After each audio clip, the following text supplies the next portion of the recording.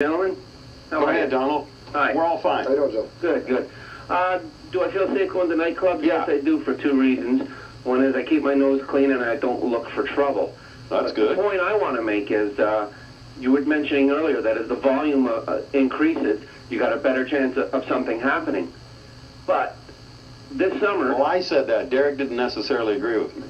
Oh, but the point I want to make is, this summer we had close to 500,000 people in Downsview with only 17 arrests. Yeah. And they were either sex or drug related. Mm-hmm. There was nothing about guns. Nobody died. Nobody got hurt. I mean, 500,000 people.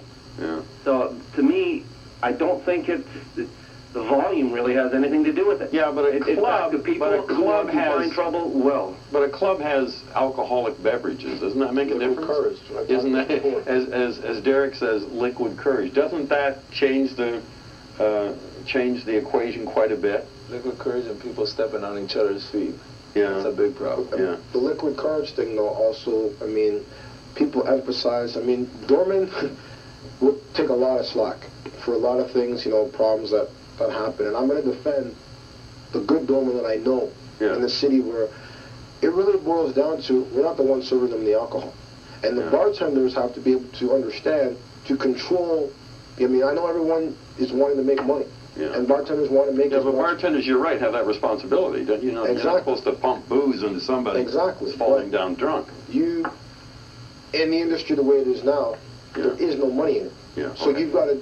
Let me stop you there. We're running out of time. I want to get one last caller on, and it's Umapo.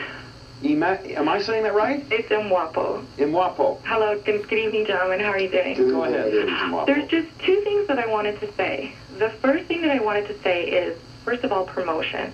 A lot of times clubs will promote, and they'll say, for an example, free before 12. Yeah.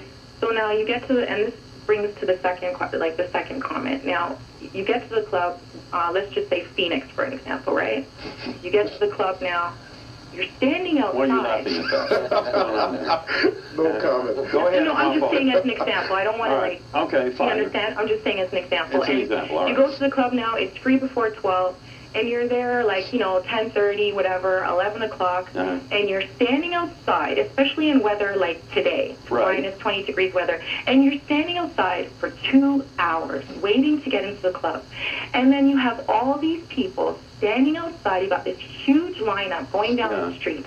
And when I'm running out of time. Make your point, and when you get into the club, there's nobody in there. And on top of that, when you get to the door, the bouncers are rude and disrespectful to you, so that makes you angry. And then you get into the club, there's nobody in the club, you get to the bar, and a lot of times the bartenders are very rude. So thank you for that. You're our last call. We're taking a break. We're coming right back.